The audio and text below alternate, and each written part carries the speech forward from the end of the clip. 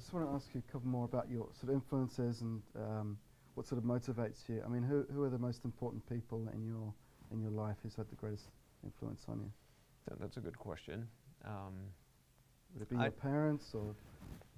Well, I'd say that, I don't know, for me it's been more of a series of life experiences and observing different leaders taking things, taking things to a good place. But it's hard for me to name kind of, did you have any mentors or any? Not one specific person or not. It's more of a collection of different people that I've learned from over the long run. And, it's definitely a good thing to look at the very successful companies that have been built and potentially, over time turned around. And, my experience at PayPal was really interesting and definitely super, it was a growth experience for me to basically just take over the leadership of the company at a time where it needed a lot of change. Yeah. And there, it's the opportunity at the time that John Donahoe gave me to basically take that company to a different destination. And I was the startup guy with no experience managing more than 300 people, not even, and suddenly inheriting 15,000 people and trying to turn around a company. So I've been lucky enough to have been given opportunities to prove myself that have been, I think, very good for me, and most times good for the people who have trusted me with those assignments. But I'm an entrepreneur at heart, so I really still enjoy spending time with entrepreneurs from all around the world that I feel I resonate with a ton. Right. And so those are my people. So when you think about managing people and getting the best out of them, I mean, is it the carrot or is it the stick? Is it how do you go about that? What is your theory of management? I mean, you need to. So this project particularly is really enjoyable for me because I got to start from a clean sheet of paper to assemble my dream team and then go tackle the mission.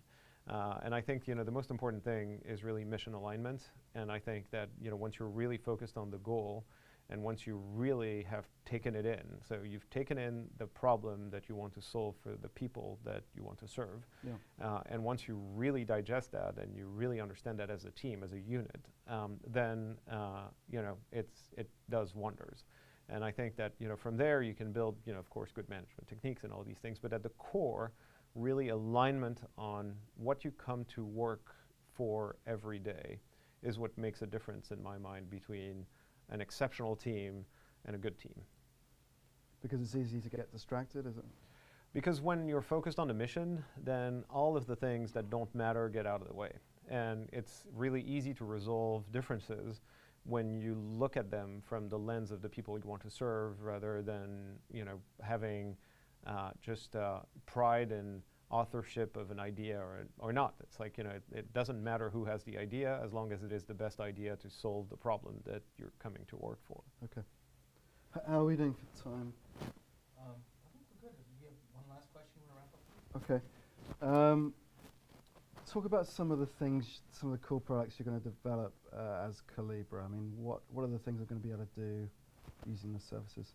Well, first, we hope that we build one of the best wallets ever built, if not the best wallet ever built. That's kind of the ambition, and really make it really user-friendly for people to basically, onboard this network, move money around the world with a lot of ease, get out of the system with a lot of ease in various regions of the world, which is really not trivial.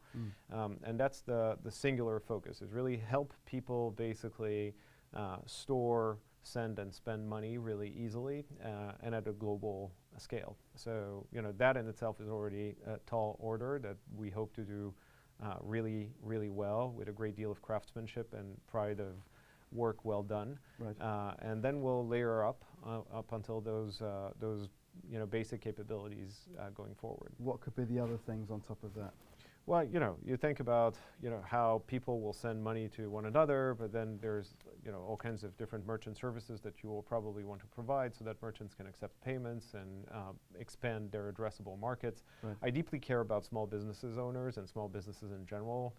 It turns out we have 90 million of them on the Facebook network, and the ability for those small businesses to basically sell to a global audience, to many more people, is actually something that is really inspiring to me. So how can we actually get that done in a really effective way for those small businesses is something that we'll probably go tackle next.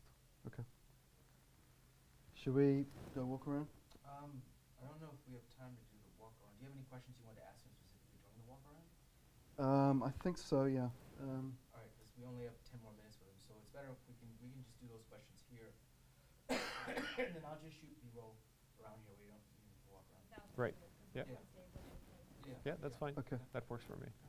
I guess I have to ask you about, I know you've gone to great lengths to make this distinction between Calibra and Libra, and I can understand why. But I think that there are a lot of people who are quite sort of skeptical about that. This sort of, this project was incubated here, and some of the code is probably being developed here. Sure. So, do you understand why people have trouble with that sort of distinction that you're trying to draw, and that it might absolutely. be more for PR reasons than for other reasons? Well, trust me, if you were experiencing any of our days here, you'd realize that we're very much in a very democratic process where, we have a lot of different constituents at the Libra Association that are involved in decisions and, how we move this forward. So this is definitely not a PR stunt. Right. And if it was, it would be ridiculous to put like the level of complexity that is currently the one that is required for us to actually deliver on this notion that no single private company or entity should control a network, a payment network such as Libra. It should not be something that one entity controls. And I think that this is actually unprecedented, I think. And I've said this multiple times, and no one has yet found a precedent in other types of projects before. I'm hoping that I can find one that I can use as an example. Right. So if you do find one, let me know. But this idea that we've invested so much time, energy, talent, money on building the core technology that underlies Libra, and then that we would give it away, not only give it away in open source, but basically give away the control and the governance of this network that we helped create, and basically remove ourselves to the point where today we're 1 out of 21 council members of the Libra Association, and we're 1 out of 5 on the board. So our role now and our ability to change the direction of the Libra Association is as good as any other member now, and as good as all of the future members that will join and add up to the ranks of the Libra Association. But practically speaking, talk about the wallet, for instance. If the wallet is sort of there available on the Facebook network, surely people are going to use the Facebook wallet and not the other wallet.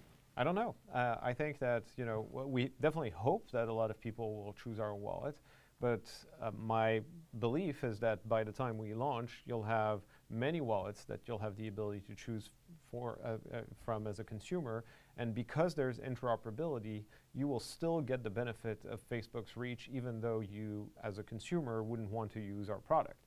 And so I think that's also fairly unprecedented, this idea that we're going to enable portability, interoperability, and all these things on the network that we've helped create rather than creating a closed ecosystem. Right. And I also think that by the time the regulatory framework clarifies, you'll see many more traditional players, whether it's banks or existing wallets that have hundreds of millions, for some of them, consumers, that are already KYC'd, so that have already passed, authentication and all these things, right. and as a result, that won't have as much friction as we would have starting from a standstill. Right. That will join and enable people to transact on top of this network. So I actually think that we're going to be in a very competitive space by the time we launch. But if you were still president of PayPal and you were thinking about whether to compete with Facebook on their wallet product, I don't think you would fancy that competition very much. I don't know. I think that I would try to bring all of the assets that I have to bear, and there are many.